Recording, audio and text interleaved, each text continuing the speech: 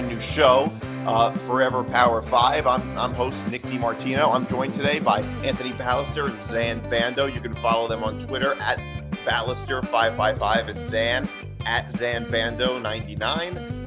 You can follow me on Twitter at Nick DMart. And you can follow this show at FP5 ETB on Facebook, Twitter, Instagram, and TikTok. And you can follow all Empty the Bench Network shows on youtube.com/ETB Network.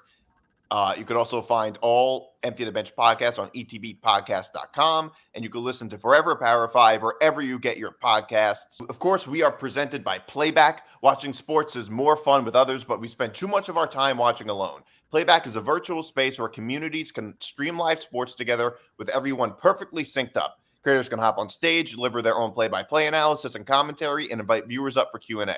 Playback makes watching sports fully interactive and a social experience. From playing fantasy sports, repping your favorite players and teams, and watching with the commentators and communities you care about. Win or lose, sports are best enjoyed together. Join our community by going to playback.tv/ETB Network to find out more, including our live stream schedule. All right, so college football is finally back. We just had week 0 in Ireland, and, you know, notably, I would say a relatively notable week 0 result or matchup between Georgia Tech and Florida State. Everybody right now is killing Florida State. If you think you're having a bad week, you're having a better week than Florida State or DJ Uiagalelei. You're having a better week than they are. I don't know what your guys' reaction was to this upset.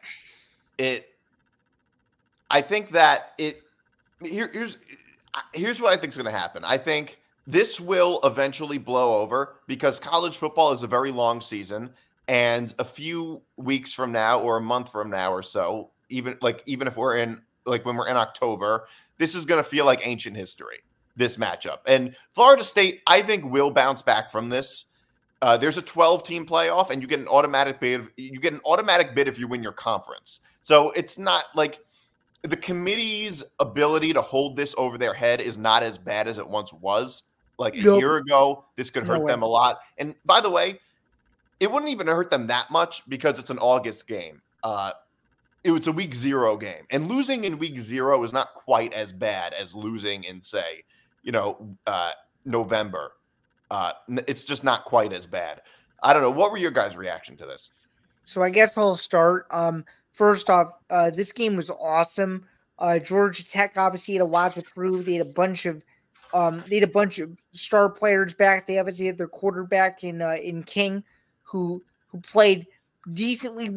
Oh, obviously did enough to win. And then of course, that team has been on an upward trajectory the last couple of seasons and had really changed the culture. This program hadn't been good for probably 2 to 3 decades, and Brent Key has done so far a really, really nice job as head coach. And I would argue that that's one of the biggest upset wins in program history. They had one, a couple of years ago, 8 or 9 or so years ago, against the same Florida State team, but this just had some sort of a different feel, and it just goes to show that now you got to look at Georgia Tech as a no pushover kind of team, and I think that maybe Florida State thought, oh, we got DJ Uiagalelei coming in here, he's going to essentially be a security blanket for us. He has a lot of college football experience, and to see him get rattled in the way that he did, and just to see Florida State not be able to preserve the lead or keep the game tied late in the game and give Georgia Tech too many chances to win the game, I think was the most disappointing part. And you just have to look at the mental errors, the penalties, the fumbles, the plays that turn the game around for Florida State. It was just overall like a really disappointing kind of letdown. And I'm sure that them being preseason ranked prior to this game, preseason ranked number 10, it's got to feel a little bit disheartening knowing that you're going back to Tallahassee 0-1 instead of going home to Tallahassee 1-0 with the September schedule on the horizon that to me should be somewhat relatively easy, but at the same time, you have to take every single game one at a time. And I feel like this is one of those games where Georgia Tech was being given little to no respect at all, and it went in and they showed the country that they should be taken as a legitimate contender in the ACC for at least the first part of the season. You have to still remember that this is a conference that's full of, a bunch of talent. You have an NC State team that might be pretty good. You have a Clemson team that might be pretty good. You still have a Florida State team that's still going to be in the mix. Notre Dame is playing a bunch of ACC power opponents. I know we don't really consider Notre Dame as an ACC team, but they're kind of a de facto one considering, who they play in the ACC every year. Yeah. So, just considering everything and looking at it holistically, this is a huge win for Georgia Tech, and it's going to be interesting from a momentum standpoint to see where these two teams go during the rest of the season, because this was not a pushover kind of win for Georgia Tech, and this is a statement win, that maybe tells future recruits, hey, maybe I can succeed at Georgia Tech considering that they're winning on big stages. So that's what I thought about it.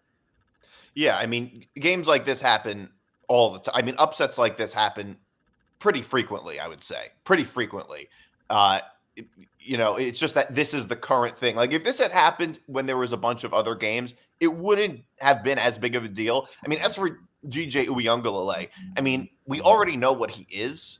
It's not like he was supposed to be this big star. He's bounced around 3 different programs throughout his college career for a reason, because he's really just not that good. He didn't like. It's not like DJ Uiagalelei was substantially worse than people expected him to be. He played kind of like what he is. He played kind of like what he is. He passed for under 200 yards, no touchdowns, no interceptions. That's really just what it was.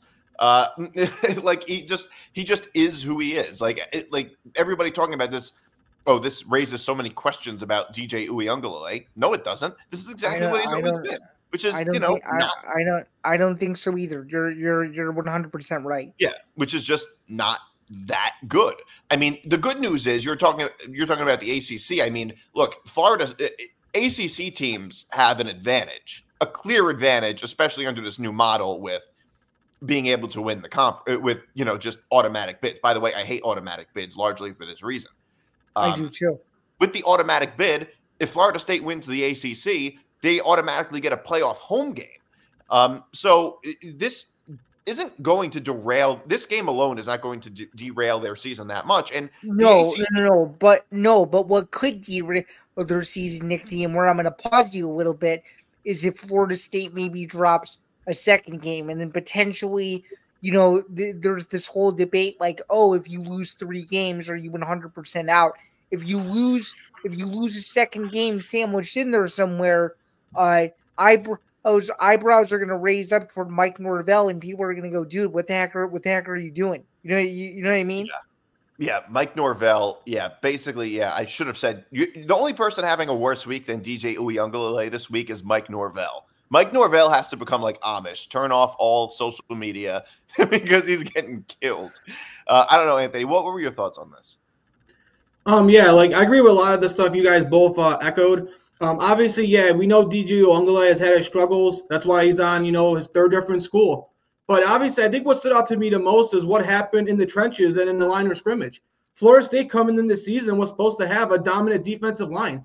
They got a lot of great NFL players. You got Patrick. You also got Farmer on that defensive line. And it seemed like Georgia Tech kind of kept that defensive line in check all night.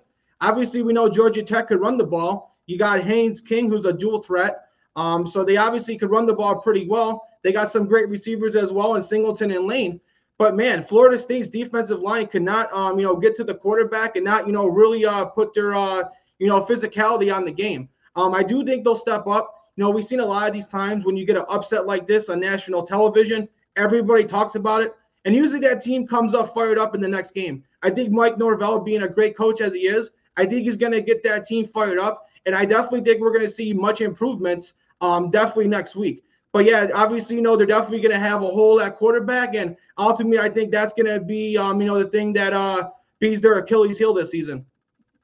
I think it could be a lot of teams' Achilles heel this season. The truth is, you don't necessarily – it's not like in the NFL where you have to have this star quarterback. Like in the NFL, quarterbacks are getting like teams just throwing money at quarterbacks who haven't even proven anything in their careers, who are like halfway decent.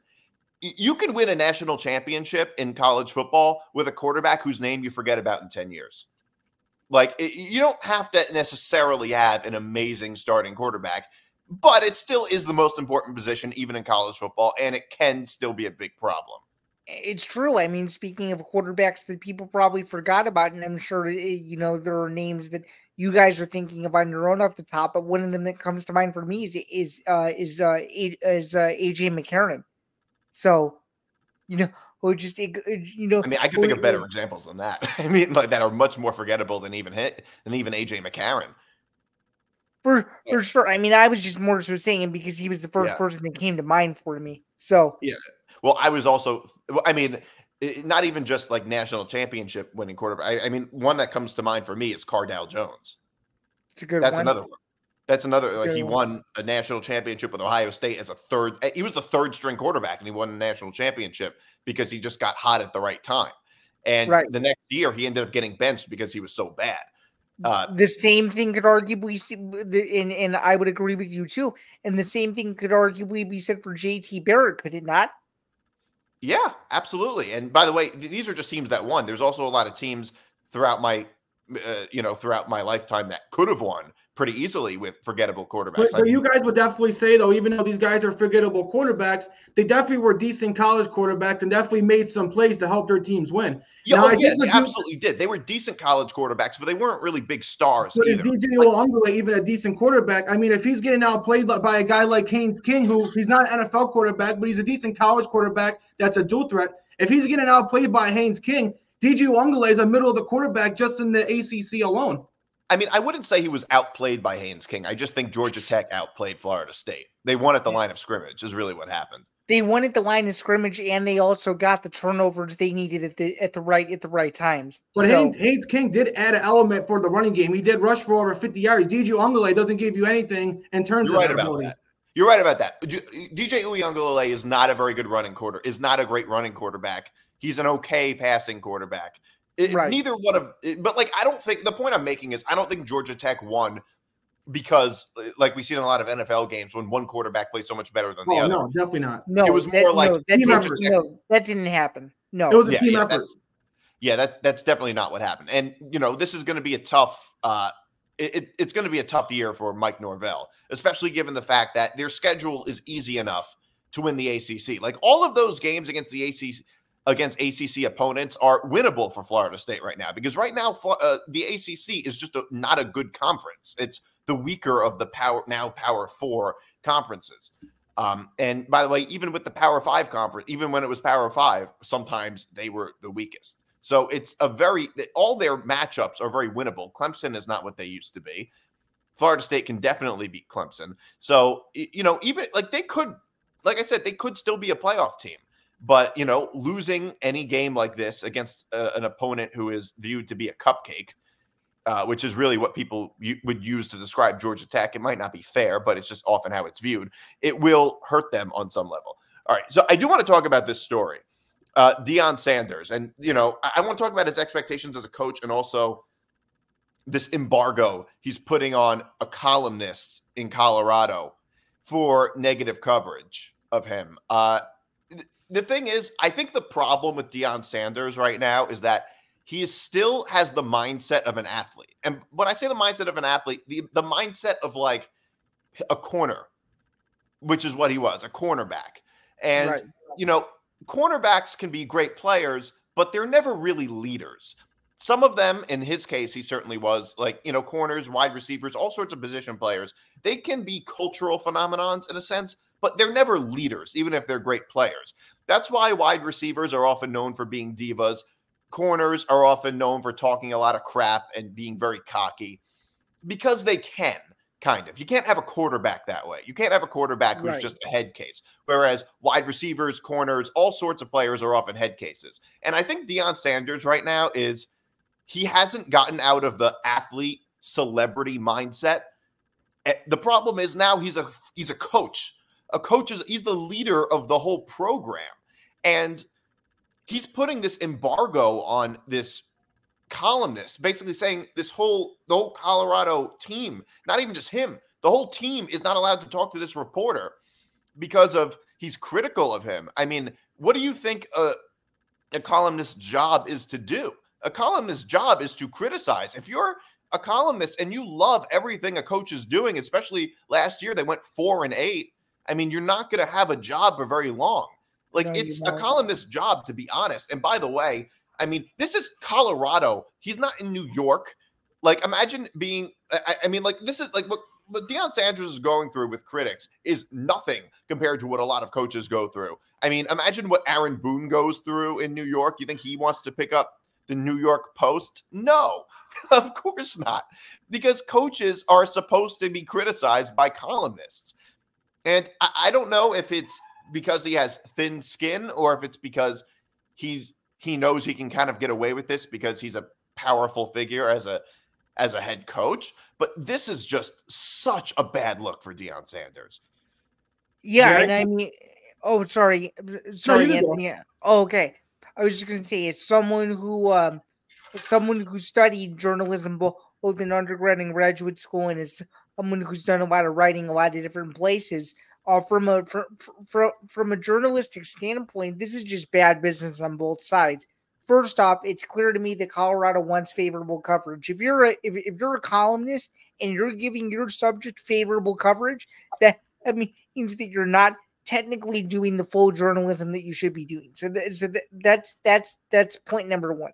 Point number two: the Denver Post defending their reporter is what they should do. If you are loyal to your people in the journalism business, they will be loyal to you. The journalism community is clearly coming to this guy's defense. And number three, these PR people should know, because reporters are meant to report.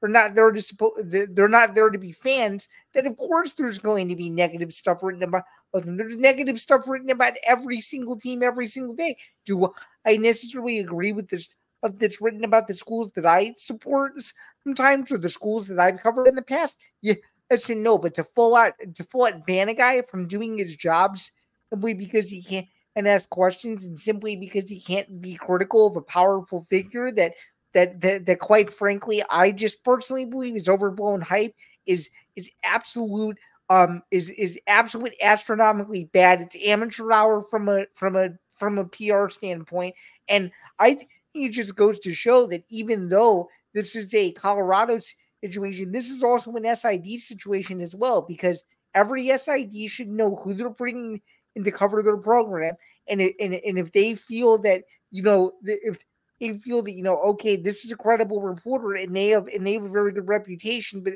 they're gonna criticize us. They should. It's part of their job. The Denver Post, and I alluded this to somebody off camera. The Denver Post is not a PR arm, and it's very clear that the Denver Post is going to be as objective as they possibly can. And if this columnist feels the way that he feels, the last person that should be criticized is him. That's what I think. Yeah. Yeah, I honestly, when it comes to Deion Sanders, I love his realness. He's definitely straight up with every player. Definitely can't call him fake.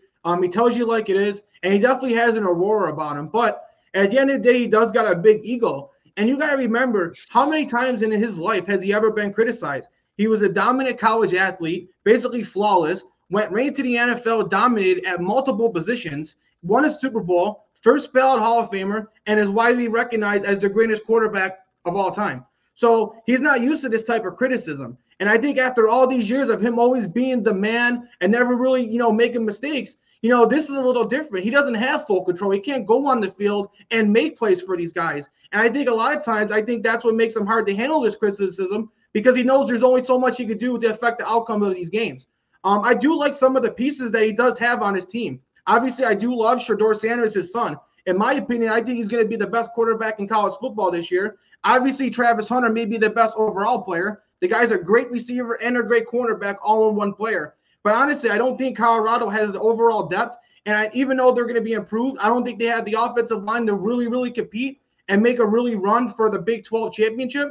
They'll be improved from last year. But I only see them probably, getting about 6 wins, being bowl eligible. And honestly, guys, I don't see Deion being at Colorado that long. I think he's going to coach his 2 sons this year and maybe be at Colorado 1 or 2 more years, and then may go and do something else. Well, when you say do something else, you mean like move on to a better job? Either a better job or go back to television or just quit or retire. Because honestly, I feel like once his sons move on, I don't know how competitive Colorado is really going to be. I mean, pretty much all they have is the 2 sons and Travis Hunter. All those guys are going to be in the NFL next year. So Colorado could be a really bad team next year. And I'm not sure how long he's going to stick around without his sons and if the team's only winning 3 to 4 games after they leave. Well, I'll say Deion Sanders by himself makes the team a lot more. I would say he by himself, Deion Sanders makes the team a lot more competitive. Just in terms of recruiting, he does. I'm looking for where they are in the recruiting class. I can't find it. They might not even be top 50. But being such a winner that Deion is, even if he does make them better, we got to remember before Deion, Colorado was a 1 to 2 to 3 win team. With Deion, they're probably a 4 to 5 win team, but that's not good enough to keep Deion sticking around. If he's only winning 4 or 5 games, I don't know if he's going to stay around that long, especially if he doesn't coach his sons anymore. Except I don't think he's going to win only 4 or 5 games. I think it's going to be over that. I think that they're at least an above 500 team. I mean, last year. Are you talking about this year or next year? I'm talking about this year. So I agree with you. They're going to win 6 or 7 games this year, but I'm saying after that, when his sons leave, I think they're going to go back to a 4 or 5 win team, and I'm not sure how long Deion Sanders is going to stick around for that.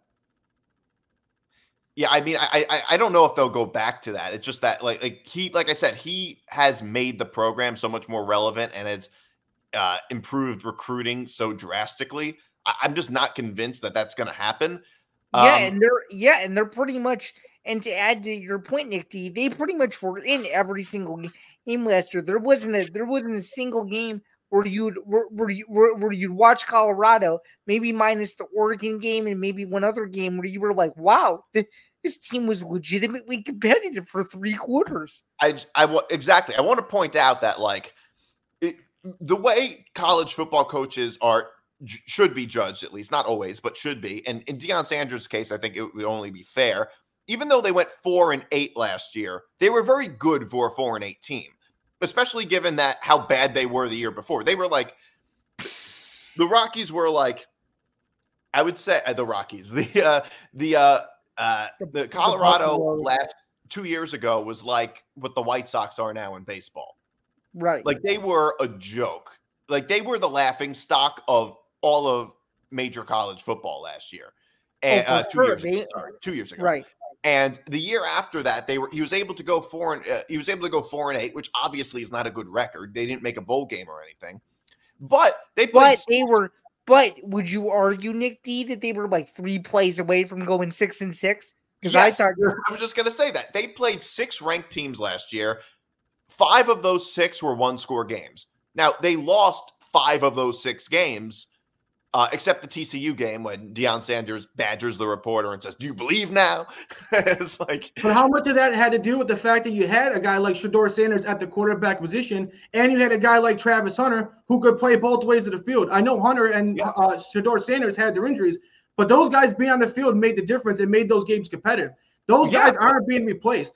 But the thing is, star players leave all the time, every couple of years in college football, and programs don't go down the tubes just because every time a star player leaves. And also what I'll point out is you're giving players the credit, but whatever player is on that roster is there because of the coach, because the coach is in college football is effectively a GM and a head coach. They have 2 jobs in one. So the reason Travis Hunter was there is because Deion brought him there. But Travis Hunter was the number 1 recruit in college. It's not for Deion Sanders. But Travis Hunter was the number 1 recruit coming out of high school. Any team he would have went to, he'd have been a great player.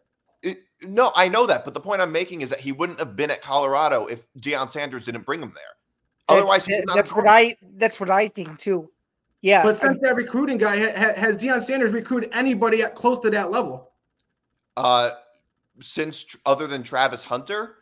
I mean, I don't think anybody really recruits that many players at that level. Because he got Travis Hunter, but he hasn't really had a star player. I mean, he got McLean, the cornerback last year, but he ended up having to transfer out. So, I mean, he hasn't really got that. He's got the one big recruit.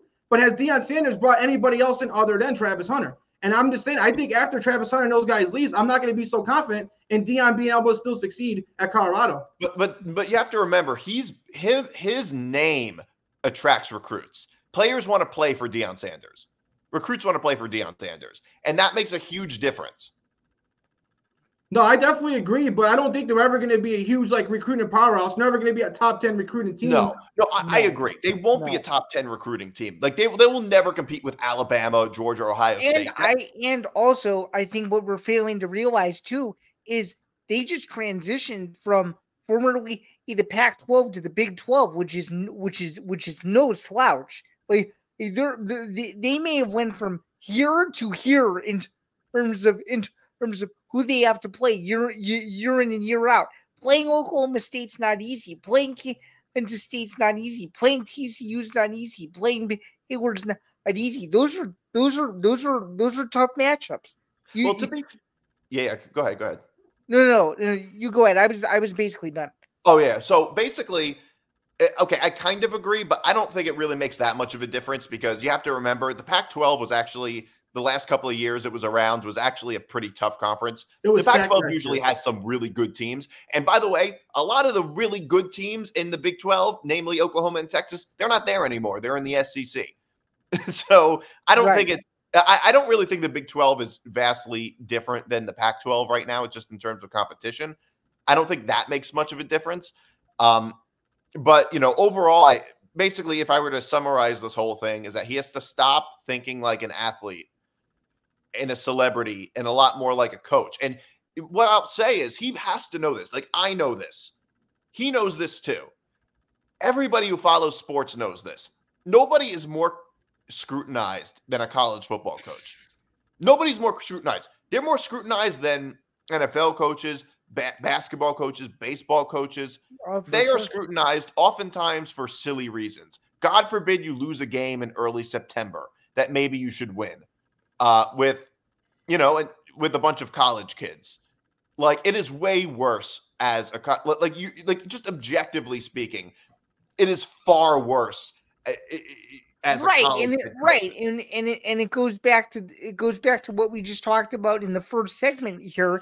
Florida State loses one game to Georgia Tech, and every single person in Florida State lore is thinking that the sun isn't going to come up the next day. Yeah.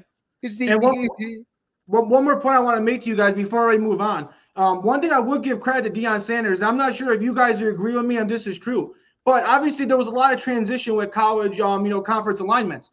Now, obviously Colorado got to go and be accepted into the Big 12. Had Deion Sanders not gone to Colorado, do you think the Big 12 would have wanted Colorado? Because I think Deion Sanders being there had made Colorado an attractive team for the Big 12 to want to add. And had Deion not went there, do you think Colorado would have been on the outside looking in like we see with Oregon State and Washington State? I would argue, yeah. His name alone, I think is partially the reason why Colorado jumped to the Big 12 as easily as they did. Yeah, when people want to watch a non-Sanders us named Colorado compete in one of the other Western conference, is that I'm not thinking about Western conference that nobody cares about. No. So yeah. So speaking of college football coaches, I want to get to some of this stuff. Kalen DeBoer, former Washington head coach, now the head coach of Alabama, has big shoes to fill with Nick Saban leaving. I'm not an Alabama fan. I'm not either. He is an Alabama fan. I'm not an Alabama fan. But I'll say I think that Kalen DeBoer is going to do a great job. He is a tremendous offensive-minded head coach. He makes the most of his players more than most head coaches do. I mean, it's going to be difficult. I mean, it's always difficult filling in, trying to replace a head coach like Nick Saban. And I think their defense might suffer because Nick Saban was a defensive-minded head coach, while DeBoer is an offensive-minded head coach. Right. I would say a successful year for DeBoer this year is getting past the first round of the playoffs. They don't have to win the SEC this year. I don't think that at all. They don't have to win the SEC, but they've got to. I would say he would be heavily scrutinized if they're not a playoff team. So I would say he has to go at least 9 I'd say he has to go at least 9-3 this year. Alabama. Yeah, Nick. You may not be the Alabama fan, but you're pretty much spot on with everything you said. Kalen DeBoer, yeah, he's going to come in. He's definitely, I think, going to do a lot more offensively. He gets the most out of his players, particularly the quarterback position. We see him like what he did with Michael Penix Jr., and now he gets a guy like Jalen Milroe, who's super, super talented. The guy is super, super physically strong. He kind of reminds me of a smaller Anthony Richardson, but Jalen Milroe can really throw the ball deep. His intermediate and short accuracy is a little bad, but his deep ball is really, really nice. I think Kalen DeBoer is going to be able to get the most out of him in terms of his passing game. And one thing that really, stood out to me is what Nick Saban was so good at is he was a great recruiter. Alabama was always up there in recruiting, and so far, Kalen DeBoer seems to be continuing that trend. So far, they got a great recruiting class coming in next year in 2025. So he's definitely doing really good. If you want to ask me, as an Alabama fan, what I would be considered as a successful season is exactly what you said, Nick. I think 9 or 10 wins, and even if they lose in the first round of the playoffs, I wouldn't be mad. If they can make a 12-team playoffs in the first year after replacing what is definitely undoubtedly the greatest coach to ever coach college football, I think that would be a huge success for Kalen DeBoer. I do think the defense will suffer and not be as good as previous years, but the offense will be better to make up for it. So I see probably a 10-win season and probably a first-round exit in the playoffs for Kalen DeBoer's first season. Well, I mean, their schedule is very difficult. I mean, there are some teams with harder schedules, but their schedule is difficult. They have to. I mean, they're playing at home against Georgia, but they go on the road and they have to play Tennessee, LSU, Wisconsin, and Oklahoma, and Wisconsin too out of conference. In a few weeks, Wisconsin. I don't know. I'm not really too concerned about Wisconsin, but you never. No, I know, but obviously, going to Camp Randall in mid-September is more than likely going to be tough. Yeah, but I mean, I'm actually kind of surprised they're willing to go. I'm surprised Alabama's willing to go on the road against Wisconsin. Usually, they don't even play on the road. Well, no, it's a home and home because in 2025, Wisconsin comes to Tuscaloosa. Okay, so it's like a deal. Mm-hmm, yeah, it's like a deal that they have. Okay, I see. Yep. But yeah, that Georgia game, I think it's week 4. That's gonna be the one to circle. I think if Kalen DeBoer wins that game, I think that everybody's going to be on the Kalen DeBoer train. And even if they lose that game and it's a really close game, people are going to realize that Alabama, I think, is going to be okay for the foreseeable future. Yeah. Well, go ahead. I was just going to say, as long as they keep it close and as long as they keep it entertaining, like the other classic Georgia Alabama games that have been the last 6-7 years, it'll deliver in my opinion. To me, their notable games are obviously at home against Georgia, then on the road at LSU, Oklahoma, and Tennessee. And to me, if they split those 4 games and they go 2-2, that's a successful season. And all of those road games are going to be difficult. And by the way, beating Georgia at home, that's just as difficult because Georgia's the toughest of all those games. And and Georgia could have won the national championship last year. They just barely lost to Alabama in the SEC championship game. Right. So, all of those games are going to be very tough. I mean, if DeBoer goes 8-4, loses all 4 of those games, that would be a bit of a problem. Even if he goes 9-3 and loses 3 out of those 4 games, maybe they could be a playoff team and it wouldn't be a huge problem. Right. Well, yeah, I agree, guys. That Georgia game is going to be huge. And you got to remember, I know they lost in the national championship, but Alabama's kind of had, Kirby Smart and Georgia's number. They seem to be the team that always, gives them the run for their money. And if Alabama wins that game, I mean, how can Kirby Smart feel? I mean, you always lost to Nick Saban, and now you're going to lose to the guy who replaces Nick Saban. So I think definitely the pressure is going to be on Georgia to win it. I don't think Alabama is going to be able to beat Georgia this year. I think Georgia is probably the first or second best team in college football. Right now, if you ask me my, analysis heading into the year, I think Alabama's probably the 3rd best team in the SEC. I like Texas better, and I like Georgia better. But yeah, I think 9 wins would be good. I'm hoping for 10 because I think 10 will be what they need to sneak into the playoffs. Do you guys think even if they lose 2 or 3 games, do you guys think that Alabama going to the SEC championship game in Kalen DeBoer's first year is very possible? What do you guys think? Well, do I think it's possible? I think it's certainly possible. I don't think it's probable. I don't think they likely will make the national championship game. But I'm talking about the SEC championship game. Oh, I'm sorry, SEC championship game. Yeah, I think that's very. I think it's very possible, but it's going to be very difficult. I mean, the SEC is a gauntlet, and it's the best conference in all college football for a reason. We didn't even speak about Ole Miss is going to be a good team this year. There's just a lot of good teams in the SEC, and it's going to be tough for Alabama to be the second best team this year in the conference. I think they're going to be probably closer to that 3rd or 4th spot.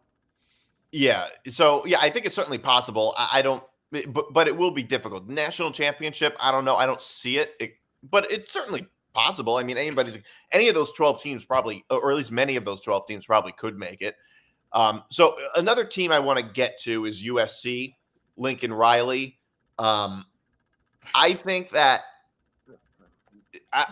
this Lincoln Riley thing proves my point about college football coaches being heavily scrutinized. He is an offensive genius, Lincoln Riley.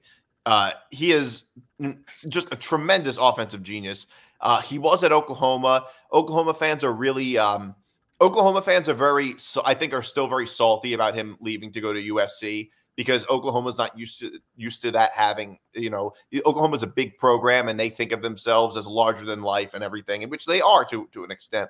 And they're not used to their coaches leaving for better jobs, better opportunities. But like Oklahoma is like supposed to be the top level opportunity for college football coaches.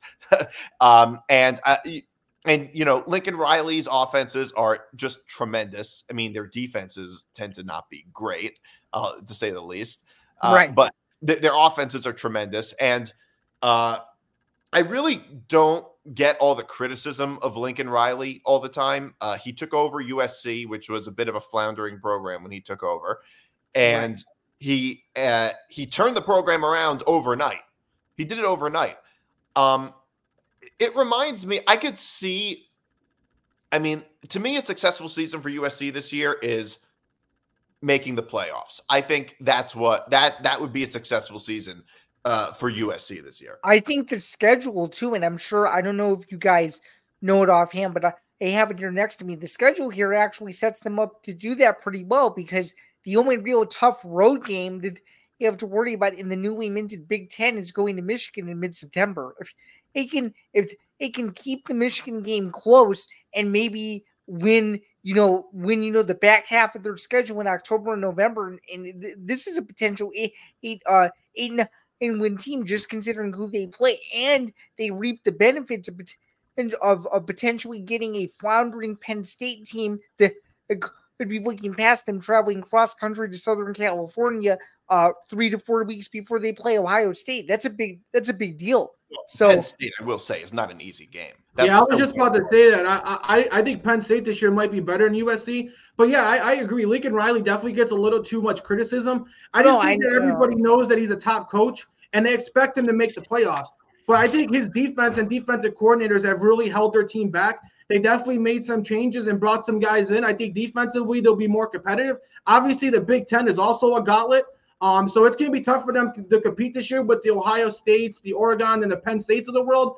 But I think outside of those 3 teams, I think they could be right there with any other team in the conference. Well, yeah, I was more so just making the general point too that thankfully for them, they get to avoid Ohio State and Oregon in this year. But the two games to circle for my overall general point would be the game at Michigan and then the home game against Penn State. And you can't forget they closed with Notre Dame at the end of the year, and that Notre Dame is going to be a top 10 team till the very end. So it's going to be a very, very, very interesting season for them. I just wonder, USC being one of these West Coast teams coming over to the Big Ten, if the travel is going as many hundreds of thousands of miles as they'll have to travel this year, it might impact them in a negative way. That'll be interesting. Well, I would say their notable matchups this year would be the neutral site game at LSU, at Michigan, hosting Penn State and hosting Notre Dame. If they go 2-2, they're a playoff team. They're successful. Even if they lose 3 out of the 4, they might even be able to make the playoffs. I'm not totally sure. It might be difficult, but even then they maybe could. But like I said, to me, I think Lincoln Riley is great. I think that, like I said before, college football coaches are just criticized too much, and people have to understand that programs develop. And it reminds me a little bit of how, because I think that he will be scrutinized this year if they make the playoffs, or and then lose in the first round or whatever. I think that college football coach, like, you have to give them time to really develop the program. I think a perfect example of this is, I would say 7 years ago, a very common hot take we were hearing was Jim Harbaugh is overrated because, it's his 3rd year and, he's still losing to Ohio State, losing to his rivals. And it's like, are you not considering how much of a joke Michigan football was before he took over? They were. To have Brady Hoke and Rich Rodriguez be the previous 2 regimes tells you everything you need to know about how bad Michigan really was. So, when I say bad, this team was non-competitive bad. You want to talk about how mid those Jannard Robinson and Devin Gardner teams were? Those teams were really, really, really bad. Yeah. So, and not only that, but it's like that opinion has completely died out. It's extinct. Nobody thinks that anymore. It just, and looking back on it, it just seems so silly. And I think a similar thing could be the case with Lincoln Riley. Yeah, I agree. Yeah. So I also want to talk a little bit about Ohio State, Ryan Day and Ohio State. This is, I wouldn't say it's a championship or bust year. I don't think any team in the league right now is a championship or bust team at all.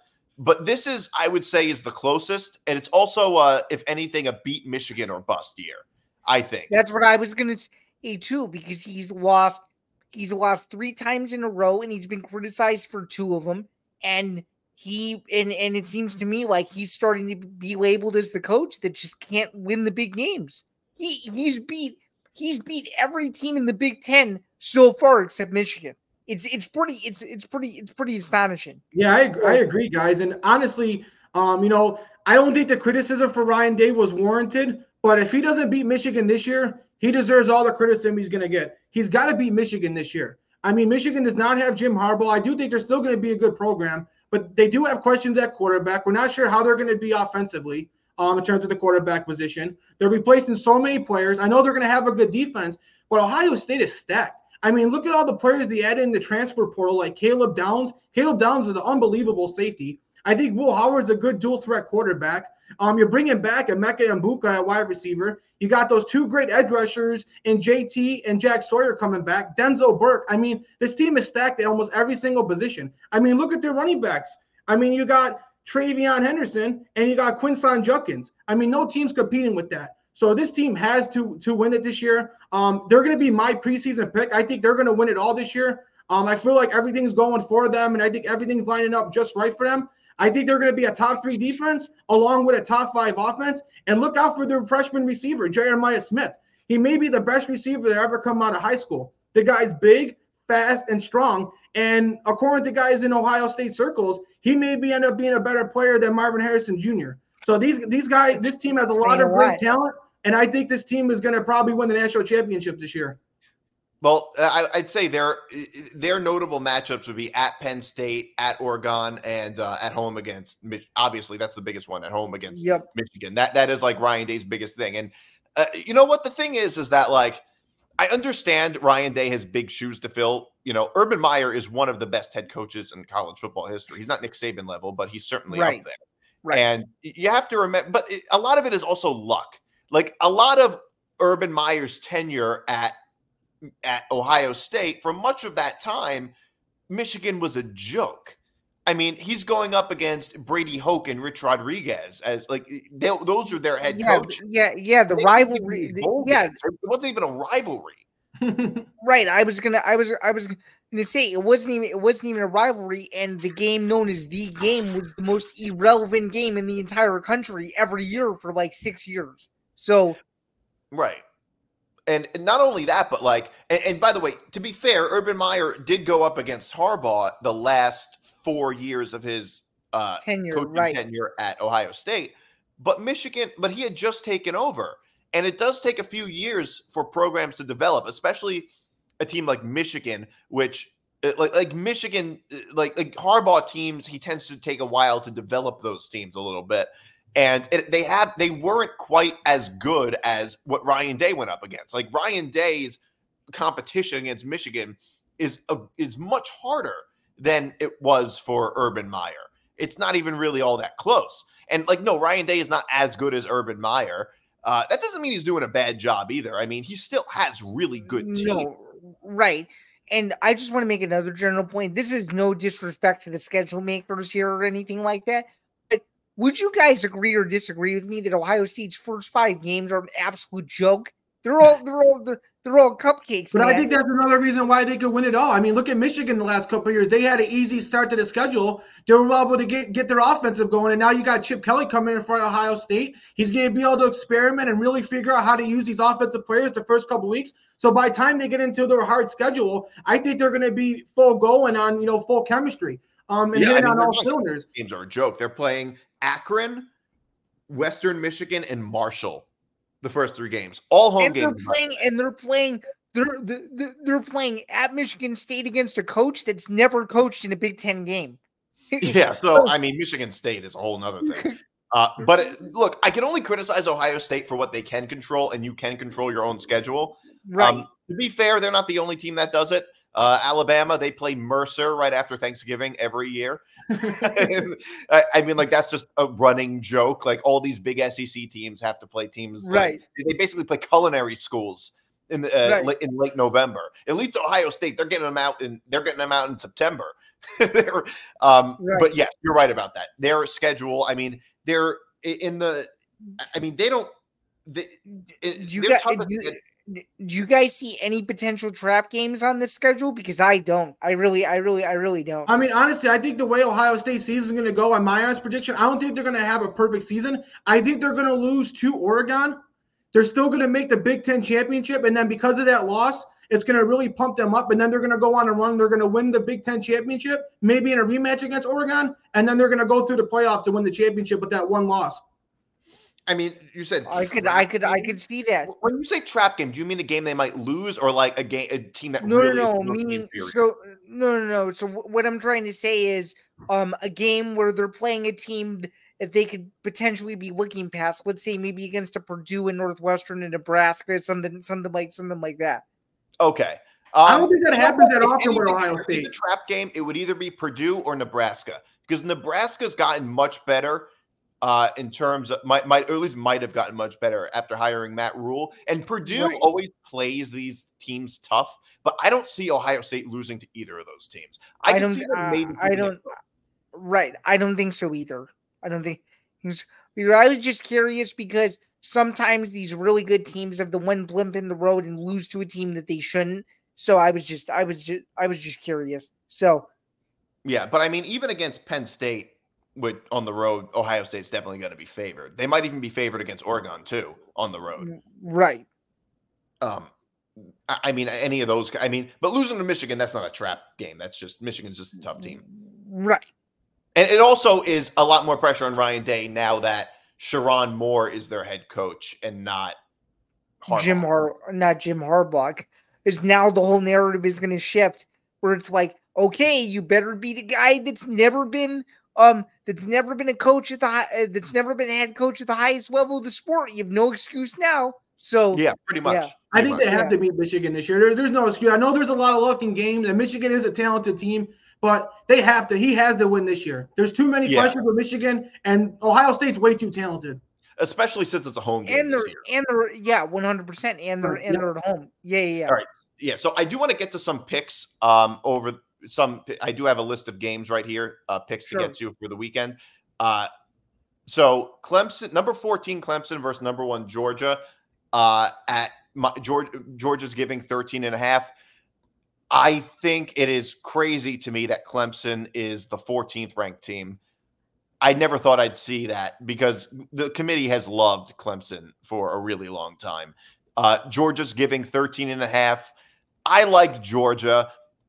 Georgia is they are still, I don't think they've taken much of a step back. No. I think Clemson has taken several steps back. It's a neutral site game. Look, I'm not sneezing at Clemson or anything, but their situation, like I said, I think Clemson has regressed a lot. Georgia has a lot to prove. I think they're bitter after losing to Alabama in that SEC championship game. So I like Georgia to be able to cover 13.5. It's not, I don't think it'll be too bad of a blowout, but I think they should be able to win by 2 touchdowns or more. Yeah, I mean, I like Georgia too, and this is no disrespect to Clemson, but Clemson just has not been the same team the last couple of years. I think that Dabo Swinney, even though he's a very good coach, he's kind of lost his way and gotten his own ego to be in his own head a little bit. And I just think that, as you alluded to, they were a few plays away from beating Alabama and making it to the college football playoff last year. And I just think that every year, Georgia doesn't rebuild. Georgia continues to reload. And as long as Kirby Smart is continuing to do his thing, and as long as, Georgia, is staying up there as one of the upper echelon teams, as the number 1 or number 2 team in the country, it should be fine. So to me, even though Clemson is relatively okay, we sort of said the same thing last year ahead of their game against Duke, and we all know how the one worked out, and we kind of all know how Clemson's season worked out. I think that this is too close for comfort. Give me Georgia by at least 17 to 21 points to win the game and cover the spread. So, yeah, guys, I think Georgia's going to win this game. Carson Beck is going to be in the conversation for the best quarterback. And like you said, Georgia's not taking a step back. If anything, offensively, they're taking a step forward. This might be the best offense. I think Carson Beck's a better quarterback than what we saw with Stetson Bennett, as good as he was. But Clemson, honestly, is going to be better than what you guys are giving them credit for. I know they struggled the last couple of years, but I think this year they could be a little bit better. I think Cade Klubnik's going to have a slight breakout year. I think he's going to show some improvement. I think they're definitely going to be improved at the wide receiver position. They got a lot of young guys coming in like TJ Moore, Brian Wesco. They still got Tyler Brown as well. So I like their young receivers. They're always going to be talented on defense. They got some young sophomores like Peter Woods and TJ Parker as well, who I love. So I like their team. So I'm going to go Georgia in this one, but I think Georgia's only going to win by 10 points. I think Clemson's going to keep it closer, and I'm going to go Clemson with the points, but Georgia to win outright. Okay, so you like Clemson plus 13.5. All right. Cool. Any over/under picks or anything? I'm not touching it. No. All right. I would say the over has a chance to hit, but it'll be like very late with like maybe 7 minutes to go in the game or something like that. USC at LSU. LSU's giving 4. I think this is going to be a very close game. I like USC to cover. I don't know. I'm not picking them to win outright either way, but I like USC to cover 4 points. I think that their offense, I think that they'll be very competitive with LSU. I'm sorry, it's a neutral site game. It's not. They're not. Yeah, in Vegas, it's a neutral site game. Yep, in Vegas at Allegiant Stadium. They're in Vegas, so ignore the at.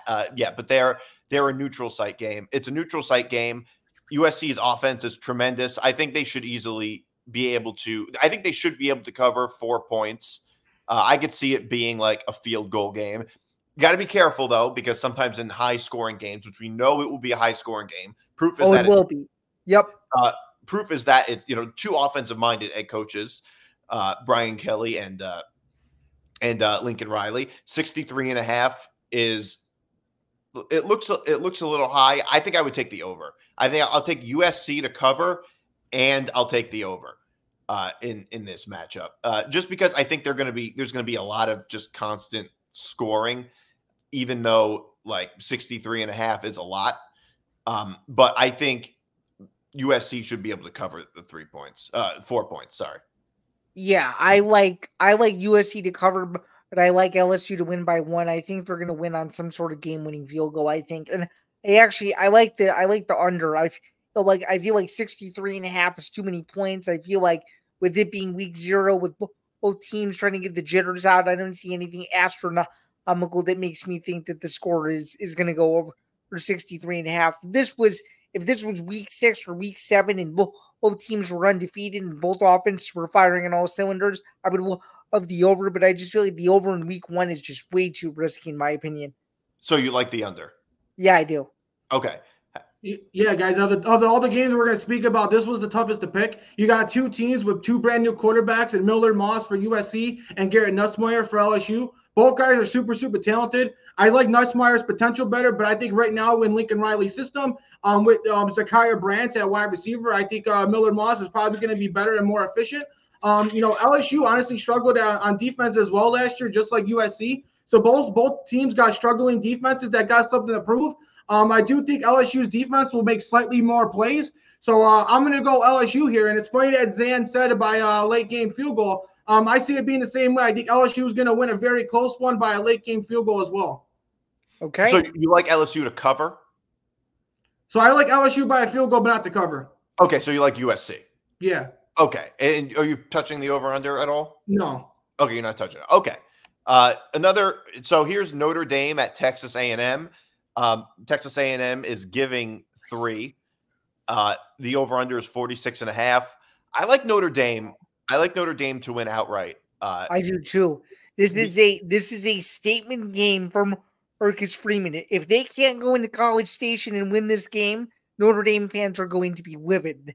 That's for sure, because this is one of those seasons where I think it's a put up or shut up here for Notre Dame. It's clear that Marcus Freeman can win 9 games, he can win 10 games, but they haven't been able to get to that upper echelon, that upper threshold to make the national championship. Playing a Texas A&M team in a hostile environment, must-win game, even though it's week 1. Yeah, I like Notre Dame. Here's the thing with Notre Dame.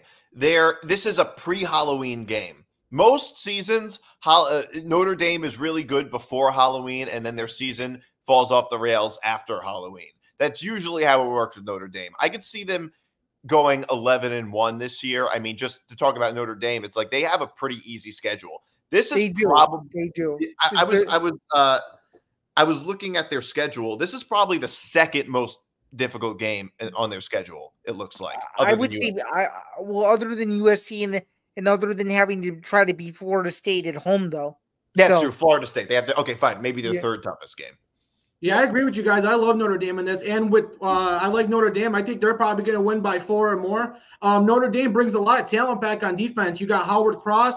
You got Morrison at corner. And you got Xavier Watts, who was the best safety in college football last year. Obviously, they're bringing in one of the most talented college dual-threat quarterbacks in Riley Leonard. If he can even get any better as a passer after carrying Duke's offense last year, he's going to be really successful at Notre Dame. I do think Texas A&M can be sneaky good this year. If Connor Wigman can stay healthy, I think he's a talented quarterback. The loss of running back Ruby and Owens is definitely going to hurt the offense.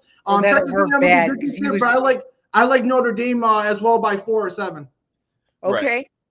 Right. Over under, I'm not touching. Me either. It's gonna be way too risky either way, because you don't know which offense is gonna show up. So yeah, because like these week 1 games, Notre Dame tends to show up for. Notre Dame usually shows up for these games, these week 1 games. Right. It's just you don't know what type of Notre Dame offense you're gonna get though. Are you gonna get the one that's sluggish and kicking field goals, or are you gonna get the one that constantly scores every single time they have the ball? So we don't know, but there's also a question about their defense and what are we going to get from A&M? I mean, A&M throughout the years has had some really bad. Has had some. But they have a real talented defense, though. They just got to get the most out of their players. They got so many top recruits on that defense, and honestly, it's baffling, Nick, that their defense hasn't been great with all that talent they've had. Yeah, right. So I want to get into Penn State at West Virginia. West Virginia's getting 8.5 over under 51.5. I think Penn State is going to kill West Virginia. I think Penn State really is going to show out. Games like this, Penn State tends to win by pretty big margins. Yeah, and I feel like I've seen too many people pick West Virginia in the upset pick. They have not shown enough to me in this newer regime that they can even remotely hang with Penn State. I'm going to go out on a limb and say that Drew Aller has a chance to throw potentially 4 touchdowns in this game if he play really well. And I actually am going to go out on a limb and say that they scored between 45 and 56 points. This is going to be an absolute ass kicking. Yeah, I'm glad you brought up Drew Aller. I know there's a lot of doubters out there, but I like him as a potential. He's a very big guy with a strong arm. He doesn't throw many interceptions. He's got to improve his accuracy. I think he will this season. I don't really like West Virginia's defense. They got a couple good players, but not enough to stop Penn State. And on Penn State, now they're moving Abdul Carter to the edge. He reminds me a lot of Micah Parsons. He's going to be awesome this year. West Virginia, though, I think their running attack is good. You got Garrett Green, who's a dual threat quarterback. You got C.J. Donaldson and Jaheim White, who's a great running back duo. That will make it somewhat competitive and give them somewhat of a playing chance. But, yeah, I agree with you guys. I got Penn State all over this one, probably by 10+. All right, so here's one more. Miami at Florida, +2.5. I hate how much I love Florida this game. I hate how much I love Florida. Florida is, I think that similar to Notre Dame, Florida tends to be good early in the year, and then they do. And then they kind of fall off later in the year. I think Florida is, here's what I think about Florida. They're like an average team with a really tough schedule, and it might make them look a little worse than they really are. And here's the thing. I think Florida, this is a tough game for Miami. They're going on the road. This is sort of a rivalry game in a sense. Florida tends to be very good in these week 1 games. I think Florida, I think Florida really will win. I really like Florida this game. I think they'll win outright, actually. Wow. So you're big. What's your criticism of Miami as to why you think that they might trip up and lose a game that they probably shouldn't? Well, I don't think that's necessarily a criticism of Miami. Exactly. I mean, things like, it's just that teams trip up and lose games that they shouldn't all the time. This particular game just seems like it, largely because it's kind of a rivalry game, and Florida tends to be good in these games. Florida tends to be good in these week one games. And they got a veteran quarterback who's been around. I know a lot of people don't like Graham Mertz, but he definitely showed some improvement last year, and I definitely think he gives Florida a chance. Florida's got talent all over that roster, but like you said, it's their schedule that's really going to hold them back.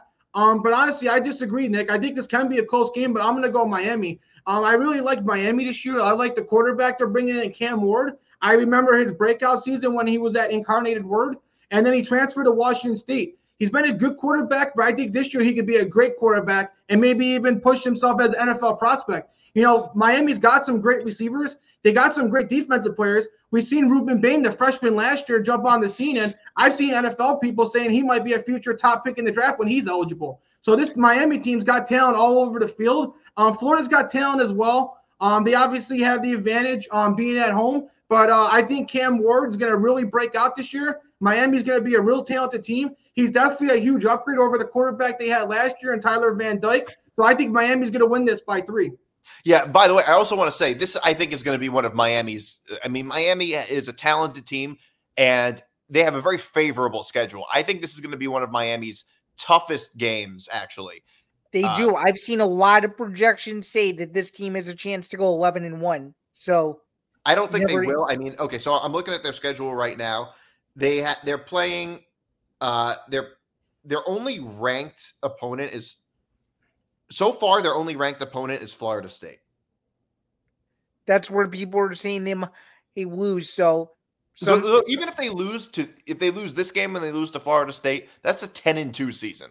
They could be a playoff team. Yeah, no Miami fans. By the way, Zach, when you were talking about my criticism of Miami, I just want to get back to this for a second. I could see Mario Cristobal laying some type of blunder. That would not surprise me. Yeah, given past history, Mario Cristobal's teams, you never know. You're not wrong. So. Yeah, so you never know what might happen. He could be a little bit of a wild. We talked about coaches being criticized, and that's another coach that if he goes out there and lays an egg, there's definitely going to be a lot of criticism because this is definitely the year that Miami definitely has put together, and they have a lot of hope in him as a head coach. Yeah. So last game, Boston College at Florida State -17. Florida State's going to kill him. This is a get right game for Florida State. Right. It's a bounce back game for Florida State. Florida State coming off that embarrassing loss against Georgia Tech. Not to mention the fact that they're playing at home and Boston College stinks. Boston College is a team Florida State could easily beat up on. Yeah, I agree, guys. Usually, like we said earlier, when you see teams that get blown out on national television, they come up pumped and ready to go. And I feel bad for Boston College. I bet if Florida State would have won that game week 1, maybe we'd actually have a competitive game, and maybe this may be a slight trap game. I do think, Boston College has a decent college quarterback in Thomas Castellanos, but he's not going to be enough. And yeah, give me Florida State by +20. Yeah, they'll win. They'll win easy. Yeah, they'll win by at least 3 touchdowns. I'm going to say they'll probably win like 30, like maybe 30-10 or something like that. It'll be easy. Yeah. All right. So, thanks for tuning in, everybody. This is new. This is Forever Power 5. You can follow me on Twitter You can follow me on Twitter at Nick DeMart. You can follow Zan at Zain Bando 99. You can follow Anthony at Balester 555. This was Forever Power 5, and of course, we're presented by Playback, and we'll be back next week.